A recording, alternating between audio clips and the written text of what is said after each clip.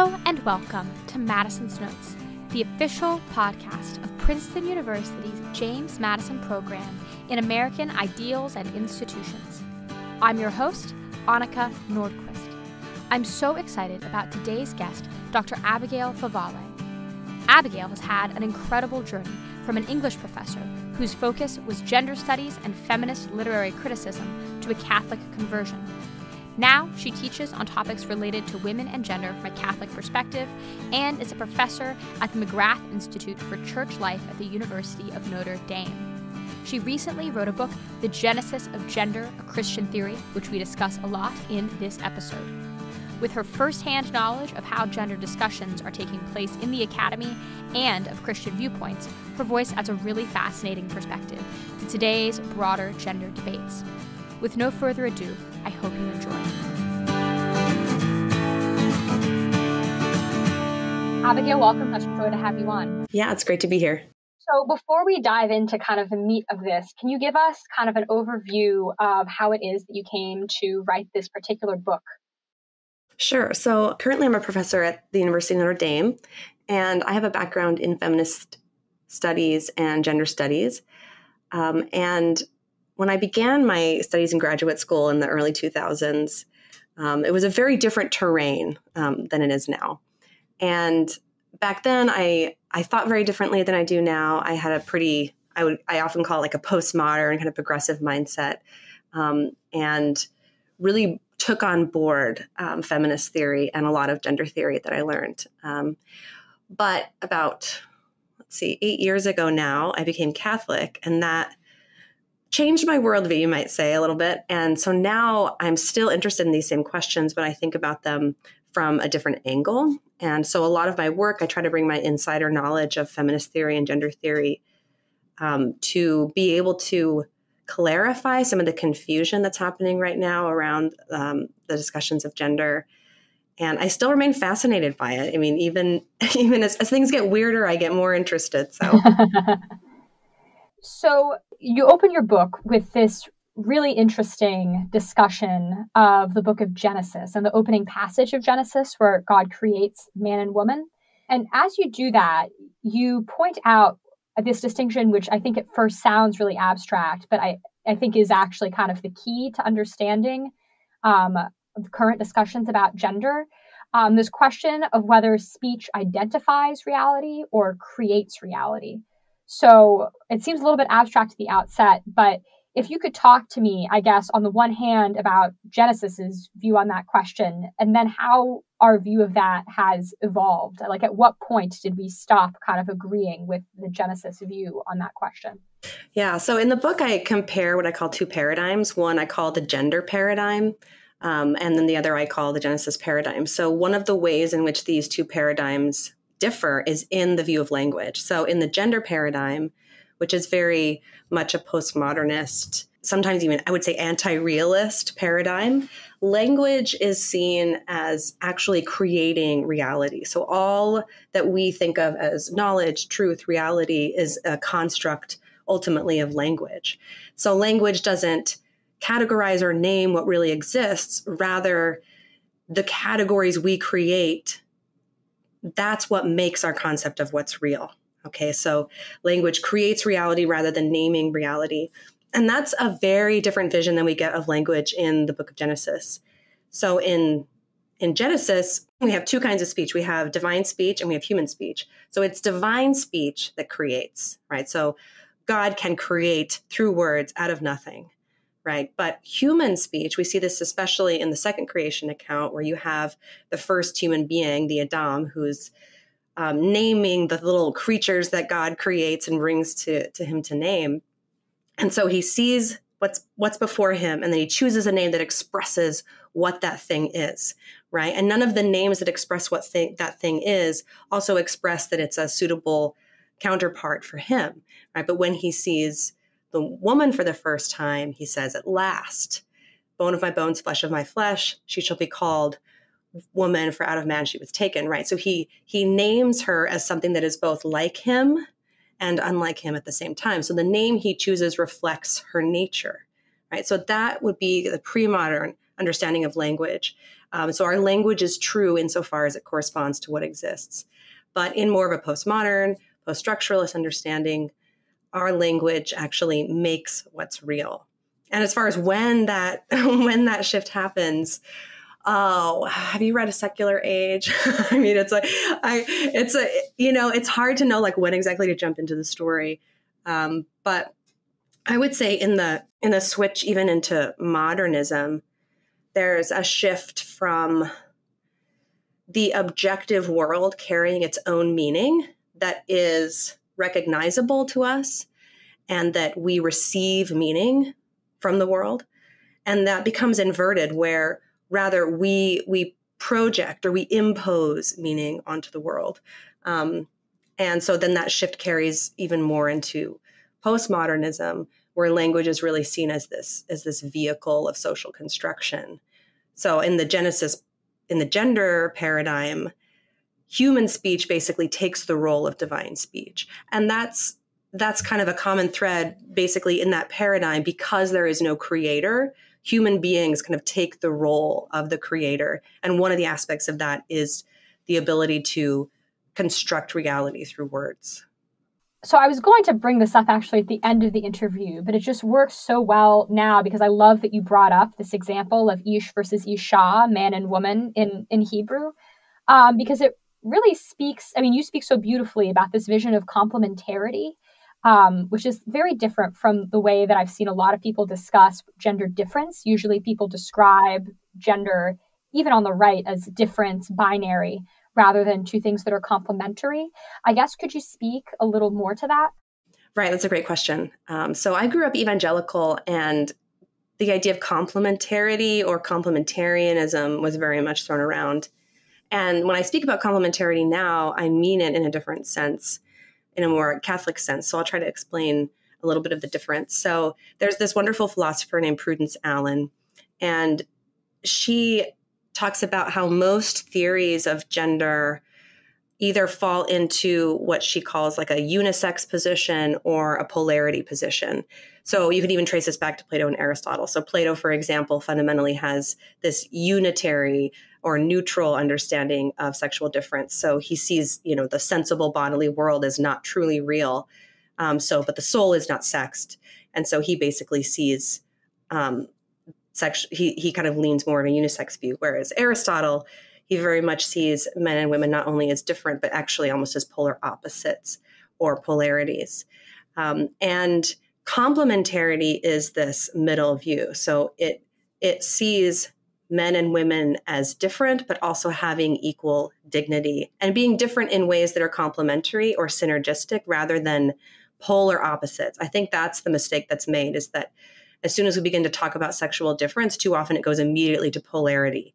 Like, well, men are this way, which means women aren't that way, and vice versa, right? So I think it's really important when we're talking about sexual difference that we keep kind of three dimensions in mind. So there's the human dimension. And in that sense, men and women are both fully human, and they fully share in all the potentialities of being human, such as having a rational soul, etc. So both men and women are fully rational creatures. The whole range of human virtue is open to both sexes, for example. Then there is the realm of the dimension of sexual difference. So here we have asymmetry, but not necessarily polarity. So the differences are really rooted in bodily asymmetry, right? But they're not total opposites, but rather complements. And then we also have the level of the individual. So individuals there's also variation, right? So often when we talk about differences between the sexes in terms of, say, temperament or disposition, we're talking in terms of averages. Well, not every individual is average, right? So I think a robust account of sexual difference needs to take into account the human and the individual level as well, to not reject difference, but also not to see men and women as these cartoonish opposites. Yeah, and I think, again, going back to the man, woman, ish, isha distinction, it's like really beautiful that you sort of look at that. A lot of feminists, I think, say, oh, the word for woman contains the word for man, and it's like a sign of patriarchy. And you see in that complementarity, which I think it's interesting today because there's so many debates about what a woman is and what it means to be a woman. And yeah, I think of that Matt Walsh documentary, which became very popular, which I think covers some similar ground to what you cover in your book. But it's almost used as comic relief, the fact that like no one can define woman without using the word woman. Well, I guess the most basic question is, how do you define the word woman, and why is it so hard for other people to do so? But furthermore, how does this vision of complementarity inform the way that we define womanhood? Well, a woman, here's how I would define woman. A woman is the kind of human being whose body is organized according to the potential to gestate new life. And similarly, a man is a human being whose body is organized in the capacity to create life outside of himself, right? So it's rooted in generativity. Now, often the first objection we'll hear, but what about infertile couples, or what about an infertile man? Is he not really a man because he's not able to impregnate a woman? And that's why the term potential here is so important, because even an infertile man, even that category of infertility, signals an inherent potential that's being prevented from being actualized for some reason, right? So, in fact, I was just having a conversation with a woman this morning who has experienced infertility, and she talked about how relevant sex was in the entire process of being evaluated by a doctor and being diagnosed, right? So, if you look at a typical man and you say, well, this man can't get pregnant, you wouldn't say he's then infertile, right? Because his fertility doesn't depend on gestation. So even the very category of infertility is dependent upon this distinction that I'm making. And I think the reason why we've forgotten this very basic human reality is that we live in a time now where in our cultural imagination, we don't tend to think about our fertility very much, right? We live in a contraceptive culture. And I really think that significantly changed how we think about manhood and womanhood. And it uprooted it from generativity. And it becomes much more about what we look like, what roles we play, what we appear to be, the kinds of things that we do, the kinds of tasks we perform. And so I think that there's like this cultural forgetting, really, that happened when it comes to generativity. We kind of move and act in the world as if the default mode is sterility, and that fertility is kind of this add-on that you can opt into it if you want. So I would at least point. I think there's much more to the story, and I talk about this in my book. But I would say that I do think the advent of contraception has had a huge influence on this. Yeah, it's sort of an interesting historical trend, because I think you kind of get the rise of these ideologies that erase gender differences at the same time as a lot of these technological advances were kind of, as you say, like imposing a norm of infertility. What is it? It's sort of a basic question, but do you have a view on if one was kind of pushing the other or causing the other to occur? They are so intertwined. That's what's fascinating. When we talk about gender, okay, so even just the term gender, the term gender identity, gender role, those were coined in the 50s by psychologist and sexologist John Money. And that was at the same time that this concept of gender was being, and this term gender was being used in a new way. That's the same decade that the birth control pill is developed, which is the same technology of cross-sex hormones that's used to manipulate the cosmetic appearance of the body, right? Those are the synthetic hormones. So that technology and that concept kind of arose at the same time. So I really think that these things reinforce one another for sure. So that this conversation we're having about gender is deeply dependent upon these technological innovations that happen.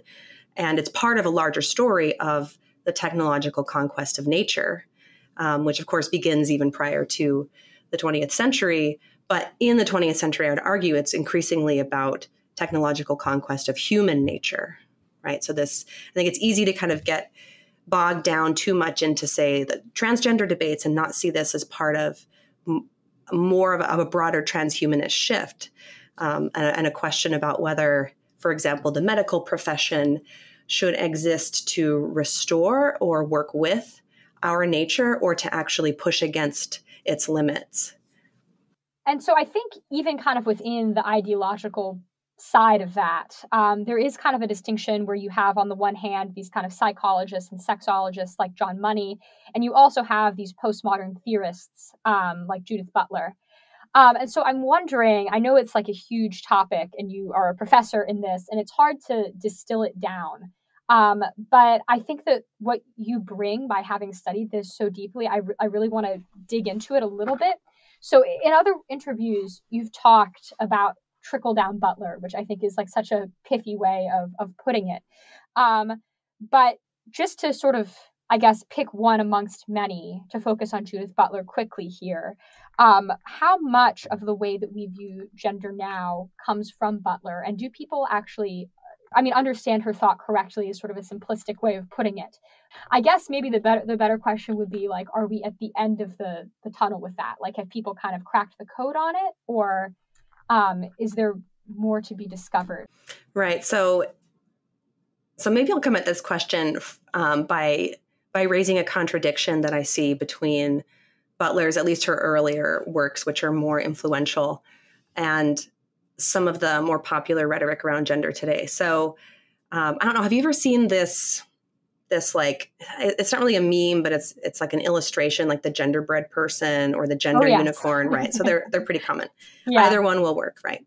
But that image presents gender identity theory, what I usually call gender identity theory. And that locates manhood and womanhood, or neither, in the mind, basically, in one's self-concept, right? So if you look at the image, there's like a little brain, and then an arrow pointing to it. And like, that's where your gender is. It's in the brain. It's in this self-concept. Now, that's a very different view from Judith Butler, right? So Judith Butler argued that gender is this socially compelled performance, that basically, as soon as we're born into the world, we internalize these scripts, these categories of girl, boy, man, woman, and then we reenact those scripts unconsciously, continually. And it's that performance that, she says, creates the illusion of an essence. So in Butler's theory, gender doesn't really exist, right? It's an illusion. It's a performance that creates the illusion of something real. But this concept of gender identity, the way it's deployed now, is very different. It's almost, the way it's talked about is almost as if it's like a gendered soul in a way. So, for example, if you hear that, this boy, he really loves to play with My Little Ponies, he's probably really a girl. Well, that idea that there's this real girlness inside this little boy that he can sense, and that's even at odds with his socialization. Right. So that almost seems to present this kind of pre-social essence. And that's very different than the radical social constructionist of Judith Butler. So one of the questions that I've been wrestling with is like, well, how do you connect those two? Like, those seem like completely different ideas. Well, I think what's happening here is that the anti-realism of Judith Butler really served to displace sex in this conversation and put gender to the forefront. So Judith Butler was the first prominent, I guess, person, maybe the first person in general, to argue that not only is gender a social construct, but sex itself, the category of sexual difference, that itself is also a social construct. Now, that idea has really taken hold. So even the genderbread unicorn people will say sex is a construct, a binary is a construct, sex is really a spectrum. These concepts of male and female are overly simplistic. So that's where the anti-realism of Judith Butler is still alive and at work, right? But what's interesting, I think, is that anti-realism has paved the way for kind of a new realism or a new essentialism of gender identity to take hold. And so what we're seeing is that gender has really kind of subsumed sex in our culture. So any words that used to be attached to sex, like female, male, not even just man and woman, but female and male, right? Those very biological terms, those are now attached to gender rather than sex, right? So if my self-concept is male, I'm male. Like that's not a biological question anymore, right? That's seen as something. So I think that's what's happened here is that the anti-realism of Judith Butler has kind of cleared the deck in a way for this new essentialism. And I think part of that is that very few people are really hardcore anti-realists, right? I think Judith Butler has this kind of like rebellious, playful appeal, especially to college students, like, yeah, gender is just performance, it's not really real. And when I've taught it to students before, they really latch onto it. And I think it's because, of course, there's something very straightforwardly true about the fact that we perform our gender to a certain extent, right? I get dolled up before I go on a date and that sort of thing. So young people will hear that and think, of course, yes, it's all a performance, right? But I think they don't often realize that she's not saying, oh, you express your gender. She's saying your gender doesn't exist. Gender doesn't exist. And what you're expressing is creating the illusion that something underlying that exists. But that's so counterintuitive to the way human beings think. So I think there's this paradoxical anti-realism, but then has kind of pivoted to this new gender realism. But it's disembodied. It's disconnected from sex. One of the things that you say in your book about it is you say that a man can only imagine what it's like to be a woman. Given all that, I think there's been like a lot of imagination in pop culture about like what it actually means to be a man and means to be a woman. There's a lot of complaints about it relying on stereotyping and such. What do you think the differences are between kind of like the popular imagination about masculinity versus femininity? Because it seems to me that, obviously you can define male and female in a biological sense, but I think that there is kind of a spiritual sense that people feel, that there is actually kind of difference in personality or something between male and female. How do you think about that question? Right. Well, I think that it's really rooted in the body. And it's important to realize too that sex is about the structure of the body as a whole. It's not about parts. Okay. It's about the whole. And that's also something that I think is missed in these conversations, that people too often reduce sex to genitalia when it's about the organization of all of our organ systems. Yes, the reproductive system, but sex affects all of our bodily systems, not just the reproductive system. As a Catholic, I'm working from an anthropology of body-soul unity, right? So maleness, femaleness, manhood, and womanhood is grounded in the body. But because we are spiritual bodily beings, there is a spiritual component to it, right? There is a spiritual expression of it. It's not, there's not this kind of dualistic, like the Platonic idea, right? Like that my mind isn't sexed or my brain isn't sexed, what my body is, right? Now, as far as like really nitty gritty questions about whether the soul is sexed, like that's an interesting question that I'm still chewing on it. But I guess I'm drawn more toward, so Edith Stein seems to think that, I don't know if she would put it as strongly as that the soul has a sex, but rather that the unity of the body and soul in this life is so profound that there is a sense in which the body inflects our soul, right? And even when you read, like, say, Bernard of Clairvaux, and he talks about the soul in heaven that's longing for its body, like longing for this fullness that will only come with the resurrection. And also, if you think about the way we can, pray to saints now and appeal to saints and revere them to a certain extent, it's strange for me to think that, Edith Stein isn't, a woman right now, even though she's also awaiting the resurrection. So I do think there's something profoundly important about, it's not just relegated to the body. But I also resist the idea, again, this kind of polarity idea that men and women are these opposites. So I think it's totally fair to be able to talk about the sexes in terms of averages and generalities. And I think that can be a helpful conversation, as long as we also don't lose sight of the fact that there are individuals who will not necessarily reflect the average, right? So In other words, if you kind of picture a bimodal graph, there's a good deal of overlap between men and women when it comes to things, say, like personality or temperament or likes, dislikes, that sort of thing. But what really sets us apart is our embodiment.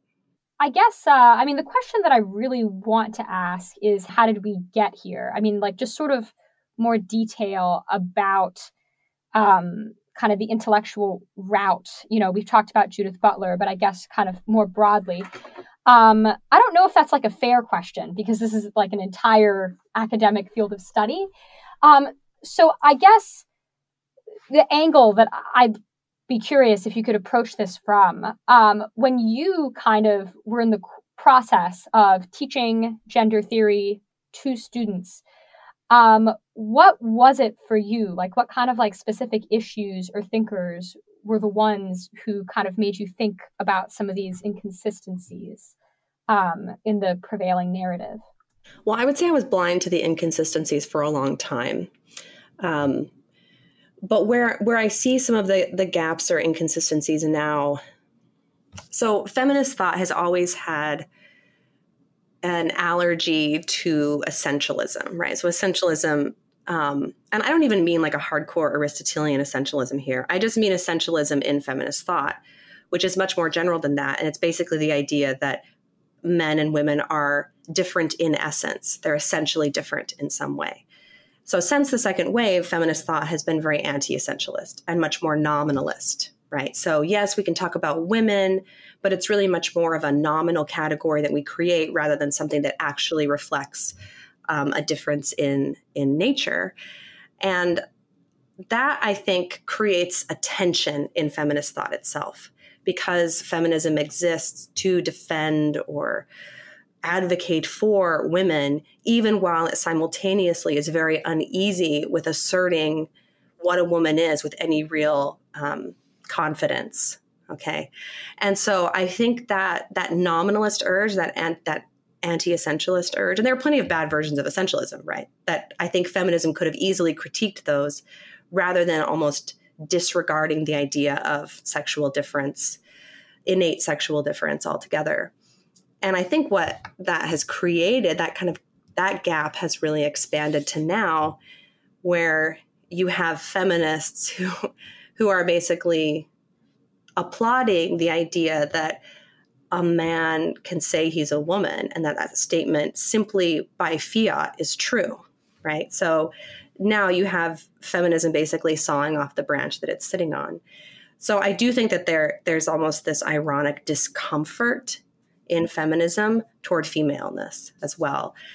So those are some of the inconsistencies I would see. And especially, again, since the second wave onward, like freedom for women looks like making themselves, physiologically speaking, as much like men as possible through contraception, through abortion. So women's fertility is seen as a threat. It's often pathologized. So again, that's this kind of ironic discomfort with femaleness for a movement that's supposed to be kind of defending people who are female. And I would also say some other inconsistencies. I mean, one of the ones that drives me nuts right now is that you will hear this constant equivocation about what gender is. So people will say gender is a social construct, and then in the very next sentence say that, gender is one sense of self as a woman or a man or both or neither, right? Well, those, again, like I said, those two concepts are in tension. Like, is gender this pre-social innate identity, or is it a construct of society? Like those are different ideas, right? But we use the term gender to name both of them. And also I see, again, another example of equivocation is that there are times when feminist thought doubles down on the reality of sex, often say like in debates about abortion. Suddenly there we can talk about women and connect it to femaleness when it comes to abortion. Or, for example, the idea of sexual orientation, that's very much in tension with the concept of gender identity that's not attached to sex. So what is it, for example, this is something I would ask my students, like, what does it, if sex is assigned at birth, then how can you be born gay? Like, how can you be born with an innate attraction to something that is not itself innate, right? So once you start looking at the, a little bit closer, there are so many tensions and inconsistencies, and a lot of it has to do with just the way that gender and sex have become such confused terms. And so there's so much equivocation and so much contradiction and rhetorical, just kind of sophistry that happens constantly. How did students respond to that question out of curiosity? Oh, that was a great moment. That was a great teaching moment because that stumped them. They were like, that was one of those moments where they were like, oh, And of course, I mean, this is a very real debate within what is often called the LGBT community, right? As if it's just this monolith. But, there are some people who will argue that lesbians who don't want to sleep with trans women, so men who identify as women, are transphobic. Right? So there is a real tension between those two concepts. Like, what does it mean to be, when I say that I'm attracted to men, am I attracted to an embodiment of a person? Am I attracted to someone's self-concept? How could I be attracted to someone's self-concept if I've never even had a conversation with that person, right? So these concepts really are in tension with one another. Mm. And you talked a little bit about this. I want to dig into it a little bit more. But this idea that feminism has kind of adopted male norms of sexuality and fertility for women and for everyone. I'm really interested by that because I feel like if I took a time machine back, it's not necessarily a direction that I would have expected the feminist movement to have taken. And I think, I think there are corners of the internet that would maybe claim that Christianity demands the opposite by asking men to be monogamous. That, that's also kind of been in the news recently as well. But I guess, how do you get to that point where, and how do people justify it? Right. So, I mean, I think you're right that, one of the reasons why women flocked to Christianity in the early days of Christianity is that it offered them much more freedom than Roman society, right? So it was there's this, I don't know if it's famous actually, it might be obscure. There's this sermon by Augustine where he talks about how, guess what, men, if you can commit adultery too. Like, it's not just women who can commit adultery, but actually men have to have sexual fidelity as well. And that was hugely controversial because that was not the norm in Roman society. So the fact that Christianity has this ethic of chastity, this ethic of sexual moderation and control, that calls on virtue and also supernatural help to allow people of both sexes, but certainly men as well, to practice continence. So that was more or less, I would say, the prominent view in first wave feminism. So when first wave feminists would talk about the need to at times regulate births, the mechanism for that regulation was male virtue. The mechanism was to recognize marital rape as rape, right? So it wasn't to change women's bodies. It was to call men to a higher standard of behavior. And that really shifted, I think, with the birth control movement. So you also had Margaret Sanger, who was the founder of the birth control movement. And she didn't like the first wave feminists because they didn't go far enough. And if you read Margaret Sanger's work, it's really striking how much she scapegoats female fertility for everything that's wrong with the world. Tyranny, poverty, famine, everything. It's all because women keep having babies. And for her, it's not even so much about like freedom. It's almost like we have, there's this moral imperative that women have to, end this suffering they're causing by the fact that they have babies. So she really scapegoats the female body. And her movement is incredibly popular. So when she first begins, she's a eugenicist. She's also pro-birth control. Well, eugenics was very popular when she started out. It's very socially acceptable, whereas birth control was not. But she almost, I would say, single-handedly reshaped the public perception of contraception. And then, of course, was behind the development of the birth control pill in the in the 1950s.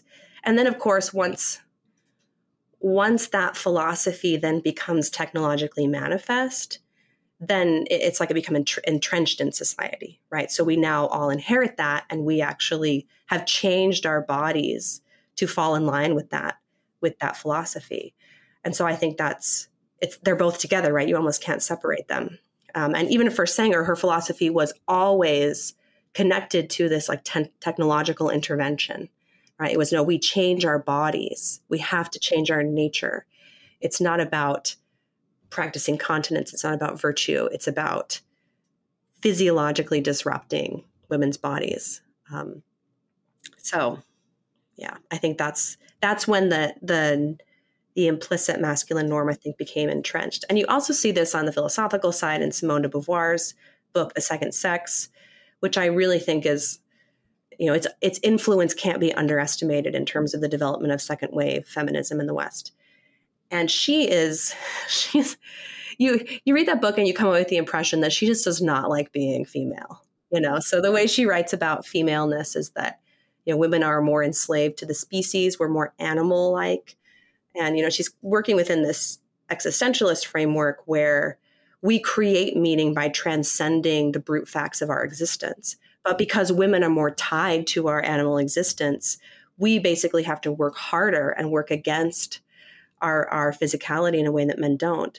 But for her, the norm is always implicitly male, and sometimes explicitly. I mean, the last line of her 800-page tome is about men and women together reclaiming their brotherhood, their fraternité. It's not their partnership, right? It's brotherhood. It's adopting women into the brotherhood. Yeah, I mean, it strikes me that like even now, so many of our measures of success are, I mean, despite everything that, the course of history of feminism and all these various waves have done, our measures of success still are, very masculine. And that's part of what influences that kind of, like, I totally empathize with like that jealousy from Simone de Beauvoir, because there's just certain measures of career success or what have you that tend to be very dominated by men and do really trade off with having kids. Right. And those problems are so the chapter that I really love in The Second Sex is called The Independent Woman. And in that, she describes how basically in modern society, women are expected to be both perfect men and perfect women. And she is so right about that, right? So it's this double burden that women are placed upon women. But I disagree with her solution to that, which is, basically a Marxist revolution and contraception, abortion, and then some other people raising the kids, because who has time for that? We've got books to write, So I don't agree with her solution, but that tension of the independent woman, that predicament of the modern woman is very much real. Yeah. Feminism was never like quite willing to give up on like the sort of glories of masculine success. Right. It's interesting to me also in your book, you drew out this difference that I didn't actually know about between French and Anglo feminists. And I just because I don't know who I would ever be able to ask about this, but you're the first person I know who's mentioned it. But those two worlds, it seems to me that you were drawn more to the French feminists because they kind of celebrated some of these sex differences in a way that some of the Anglo feminists did not. Is this, or was this like an actual cross-cultural debate happening in feminism, or were these two kind of ideas about femininity working totally independently in different language zones, or what's the interaction there? That's a really good question. So I think when I talk about French feminism, I'm kind of talking about the chief kind of 3 or 4 French feminists who are writing in the 80s and 90s. So Hélène Cixous, Luce Irigaray, Julia Kristeva, Monique Wittig.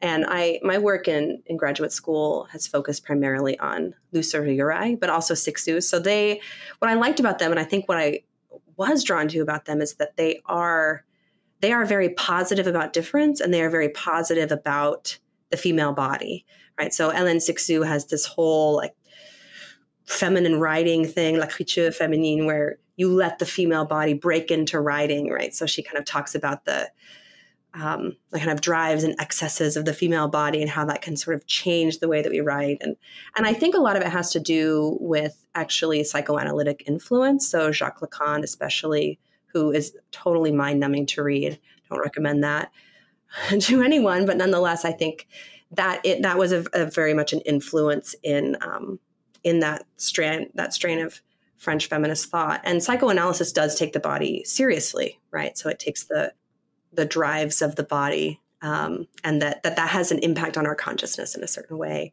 And so I think that the French feminists allowed the body to break into their work more. But Luce Irigaray was my primary focus, and her philosophy is basically what she says. She looks at all of Western philosophy and she says, the problem is that what a woman is, or like subjectivity in the feminine, has never really been thought. So woman has only been defined in reference to maleness. So we've only been thinking in terms of oneness and sameness. And what we need to do is to think in terms of two-ness. We need to think in terms of difference, the difference of the two. And so she seems to be getting at this idea of, integral complementarity that you hear in some Catholic philosophy, that men and women as being these complete, holistic beings unto themselves, but yet that difference creates this possibility of creativity and collaboration between them. But if we just think about a woman as a deformed male, then we haven't really thought in terms of two. We're still only thinking in terms of one. I think she's totally right about that. And what I think is ironic now is that just when we're beginning to think in terms of the two, we suddenly veer off course even further. And now that's transphobic, right? So Luce Irigaray has totally fallen out of favor because, she's too binary, and she's too rooted in the body. So there's like this like moment when, Western philosophy might begin to really think about human subjectivity in terms of two rather than one. And instead, we let that remain unthought. So even now as a Catholic, I'm like, Irigaray, she's right. Yeah, I think over the course of this conversation, we've talked so much about kind of the body and the link between the body and the soul. And it's something that I think you deal I might even say uniquely in your book. Because you talk about, I think your exact words are bodies revealing personhood. And to me, that struck me immediately as like this very medieval idea. And in fact, one that we're, I think, taught growing up is like this very primitive idea. We're taught that like what you look like doesn't have anything to do with like what's inside. And that these medieval ideas that like if you're ugly, it means you're a bad person. Like that's all that it is. And it's all ridiculous. So I guess talk to me a little bit more about this like link between the body and the soul. Okay, so defend it, I guess, against that critique. Well, let me start out by saying I'm not saying that like if you're ugly, you're a bad person. Yeah. Well, I don't think anyone actually thinks that, but like when we were taught about like the Middle Ages in my middle school history class, that's essentially like what we were told people thought at the time, and I'm suspicious that you don't believe that to be true. Oh yeah. So I mean, this isn't like my original idea. I encountered it first in John Paul II's theology of the body. So he talks about the body as having sacramental meaning. And so basically he's saying that there's this hidden reality of our personhood that can only be made visible through the frame of our embodiment, right? So our interaction right now, the very fact that I'm somehow, imperfectly, but nonetheless trying to give you access to my thoughts, I'm only able to do that through my voice, right? Through the fact that you can hear me or see me, you can sense me in a certain way.